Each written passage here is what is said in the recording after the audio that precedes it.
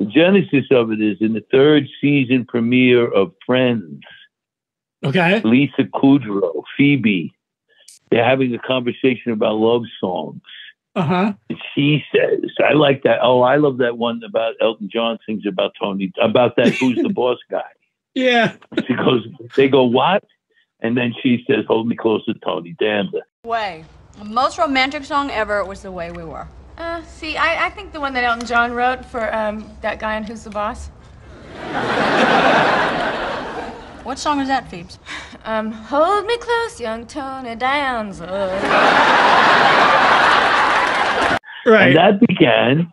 Now, you realize that just less than a year ago, Elton John sang it with that lyric, with Tony Danza. He did it online, him and Courtney Cox. Right. And I don't know who else was it. Lisa Kudrow, this is for you. 1, 2, 3. Hold me closer, Tony Danza. Down the hill, lights on the highway. Yeah. So this thing has haunted me for years. What are you kidding me? In fact, wait a minute. I'm not kidding you. I have a cup that I use every day. Yeah. Metal cup. You hear it?